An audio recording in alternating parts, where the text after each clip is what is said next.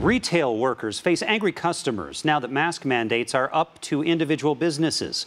The statewide mandate ended over the weekend. Arguments were common, and some even faced threats. Now, state leaders all the way up to the governor are speaking out. The only government mandates for the public right now are in Salt Lake City and in Grand County. That's in southeastern Utah. However, many businesses still say that you still have to wear a mask. Fox 13's Ben Winslow is live on Utah's Capitol Hill to tell us what those state leaders are saying. Ben? Yeah, the governor is backing businesses who are still requiring face masks in the face of threats of violence that some say they're getting.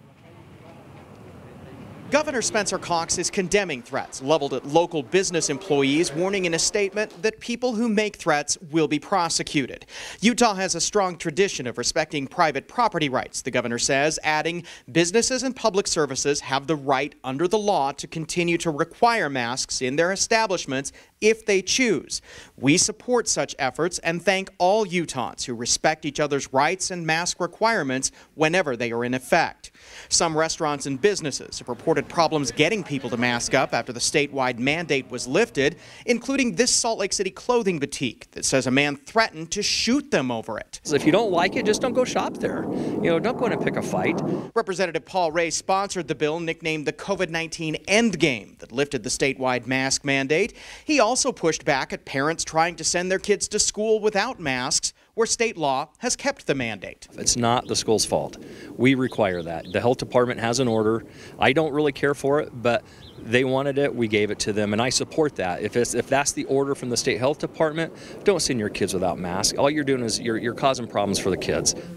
Weber County is the latest to drop a mask requirement. We encourage businesses and government continued use of mask use when they feel it's appropriate.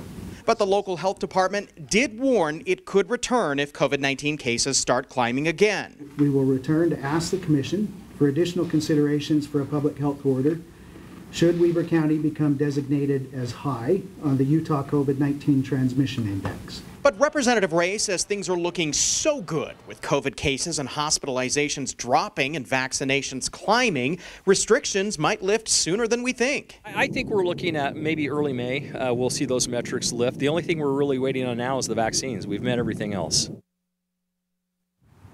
And a reminder, masks remain mandated in some state-run facilities like the Capitol here. Also, counties may have mask requirements at their facilities. Live on the Hill, Ben Winslow, Fox 13 News, Utah.